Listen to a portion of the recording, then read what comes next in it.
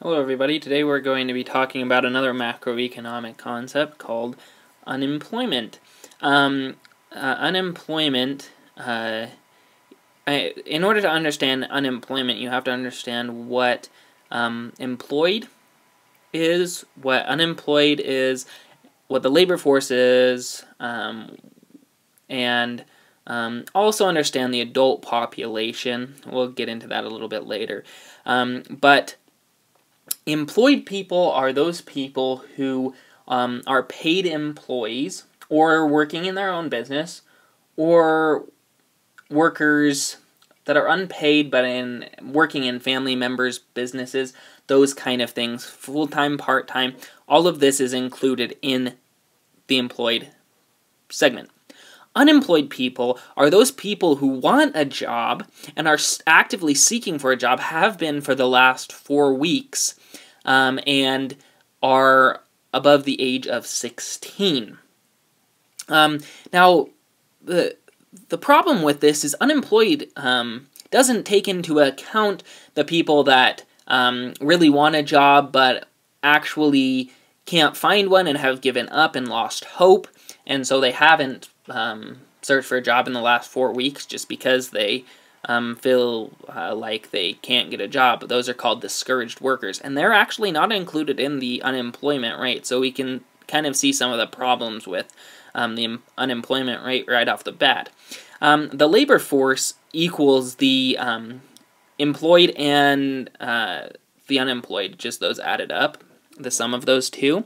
And then people not in the labor force but that are in the adult population are people over the age of 16 that are full-time students or homemakers or retirees, those kind of people. Okay, so how you find the unemployment rate is it's just the number of unemployed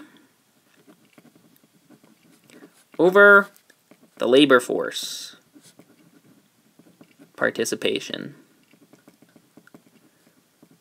which is just the unemployed plus the employed. And that will give you the unemployment rate.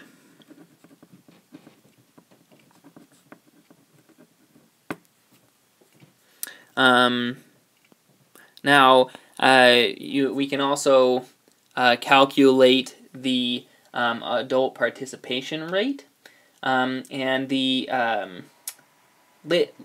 labor force participation rate is going to be calculated as the labor force over the adult population. Labor force over adult population. And that will give you the labor force participation rate. And that will just tell you out of all the people that are in the economy, how many people are actually employed or unemployed, out of how many people are over the age of 16 but have no jobs. And so these two measurements kind of help us to understand the unemployment rate as well as the overall welfare of our society, how many people are actually participating in that. Hope that helps.